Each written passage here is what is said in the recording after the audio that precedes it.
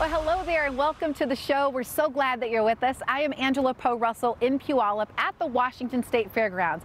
If I seem a little extra excited, it's because I'm about to get my fair food fix, and I'm going to share with you how you can do the same.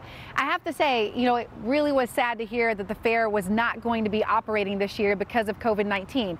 But we got to make lemonade, and there's some good news. There's now fair food to go. Look at this long line of people trying to get their food fix.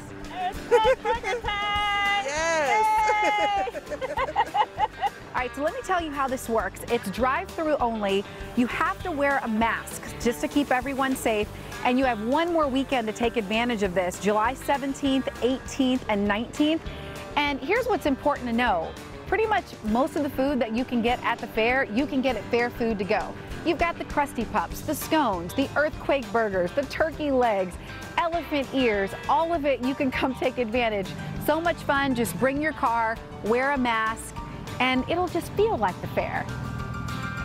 Now, one thing that's